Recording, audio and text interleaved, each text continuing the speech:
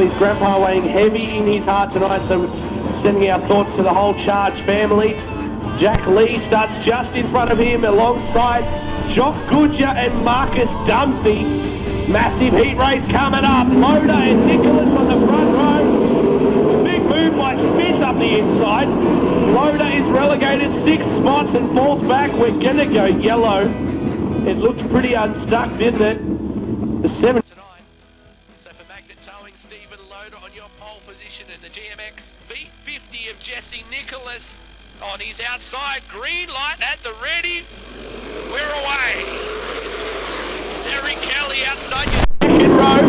Jake Smith, big pedal around top as well. Goodyer bicycles the 22.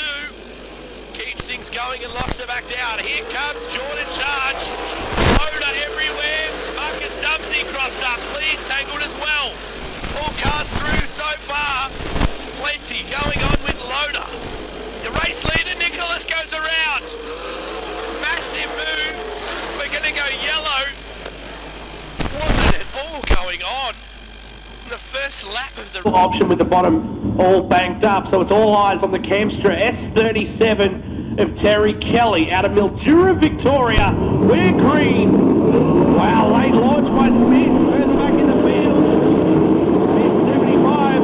David Donegan up to 3. Have a look at Jake Smith go the top. Right up around the outside of Dumsney, who slides on mine. Big slide on by Marcus Dumsney. Wheel stand onto the main straightaway as well.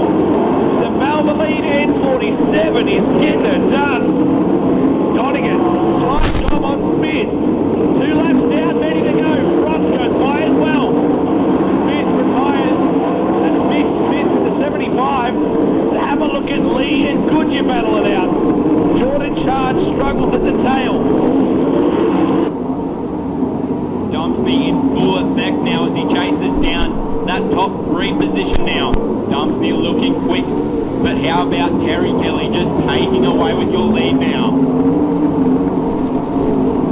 All happening, back markers playing parts all over the track, but Kelly, shall I say, is in open space between in front and behind.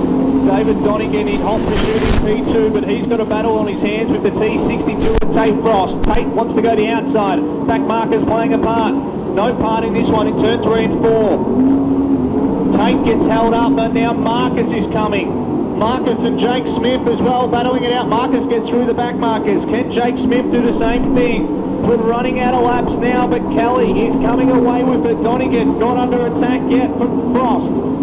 So Kelly, Donegan and Frost, your top 3. Marcus Dumsney sits outside of it in P4 currently. Your white flag will come out for your leaders. Your leader now in the back straight. He's now got 2 turns to go. Donegan goes wide, almost opens up the door for Frost. Can't quite get it done. Frost hard charging the last 2 turns. Can he make something happen? Not within striking distance.